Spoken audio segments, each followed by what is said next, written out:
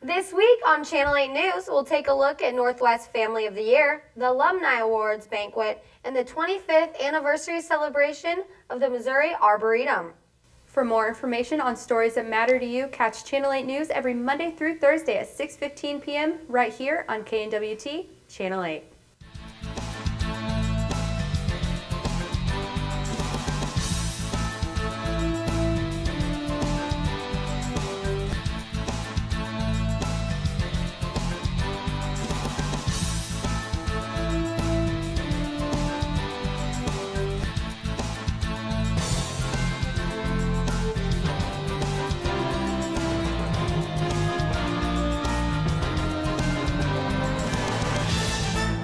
Thank you for tuning in to Channel 8 News. I'm Shannon Clement. And I'm Jackie Harding.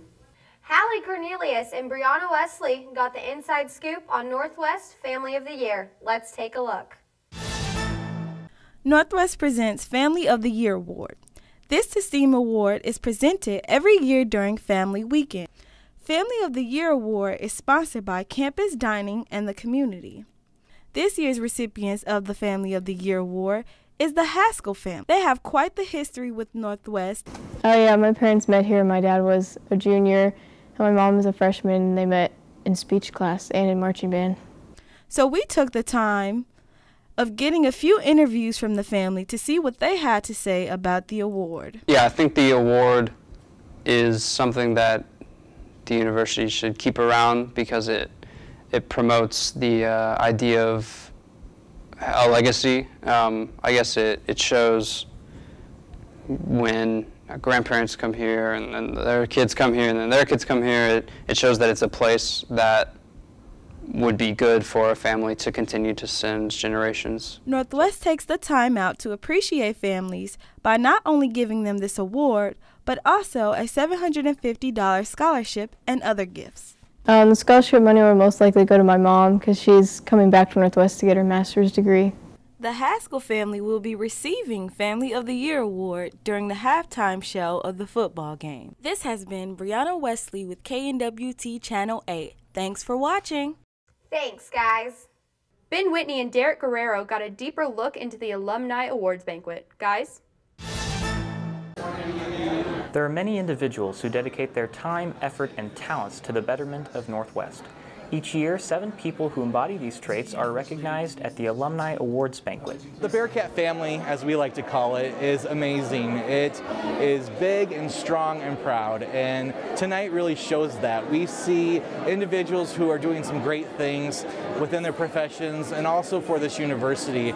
As we select these recipients, we look at how they're involved with the school, and Bearcats definitely love this institution, and we want to celebrate all of that. John Moore, a 1978 graduate of Northwest, was one of this year's award recipients. I've received the Tuart Award for service to the university, and I've been volunteering here now for the last 4 years.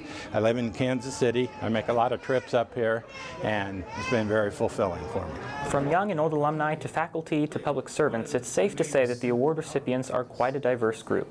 But although their ages and experiences may vary, each has a unique story and plenty of advice to give to Northwest students. One of the things that was very helpful to me, at least, is if there was a call for volunteers to do anything, whether it was a menial task or whether it was a major task, I raised my hand and said, I can't guarantee I'll do it as well as other people, but I guarantee you I will try as hard as anybody else.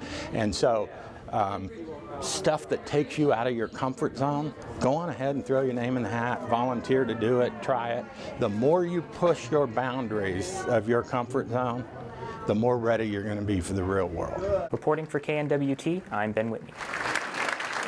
Thanks, guys. When we come back, we'll take a look at the top 5 things to do in the Northwest community. Stay tuned.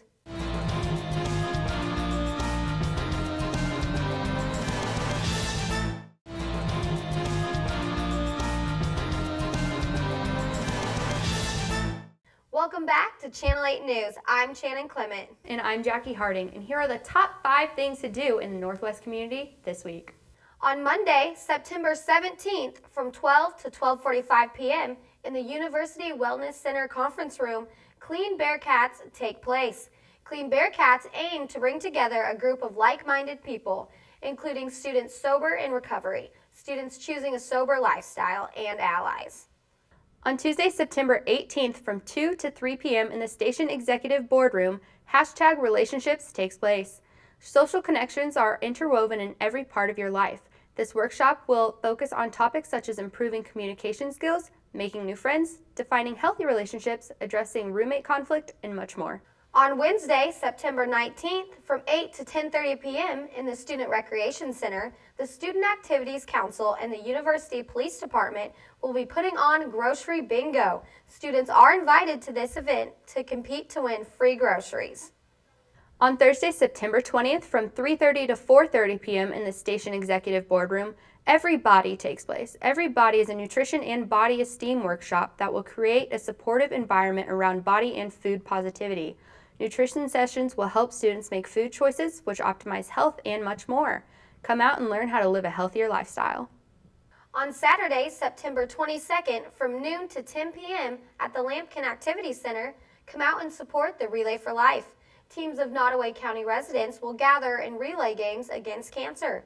Games, music, and live entertainment will go on throughout the day. At 5 p.m., a cancer survivor and caregivers lap to celebrate those who have survived cancer or are currently battling cancer will take place. Come out to the Bearcat Arena and support. Well, those are the top 5 things to do in the Northwest community this week. When we come back, we'll take a look at some more recent news and events. Don't go away.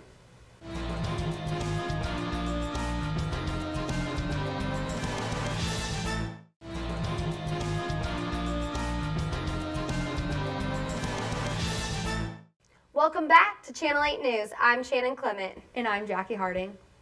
Nolan Brooks and Brady Archer went down to catch the 25th anniversary of the Missouri Arboretum. Let's take a look.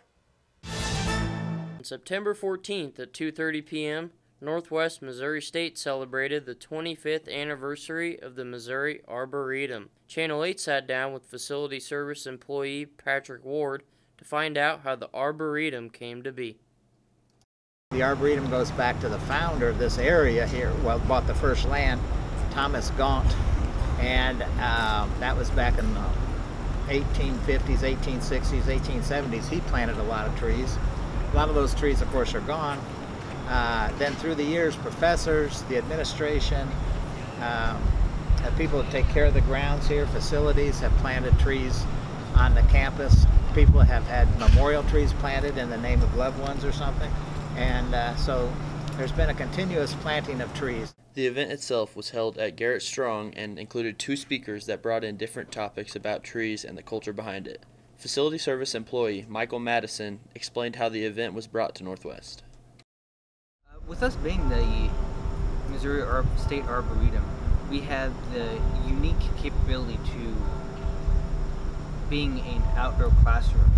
And so with that, we have 2 speakers that are going to be talking about cruise and horticulture and bonsai trees, which we don't have any bonsai trees currently on campus, but there's still a tree nonetheless. And having a program like this, we're helping educate other people about the cruise and horticulture and about trees in general. The event concluded with the planting of a golden rain tree that symbolized the 25th anniversary of the Missouri State Arboretum. Reporting for Channel 8 News, this has been Nolan Brooks and Brady Archer. Thanks, guys. Well, that's all the time we have for this week. To keep up to date on what Channel 8 News crew is up to, like us on Facebook at /KNWT8 or follow us on Twitter at KNWT8. Story Behind the Story is up next from all of us here at Channel 8 News. I'm Jackie Harding. And I'm Shannon Clement. Have a great night.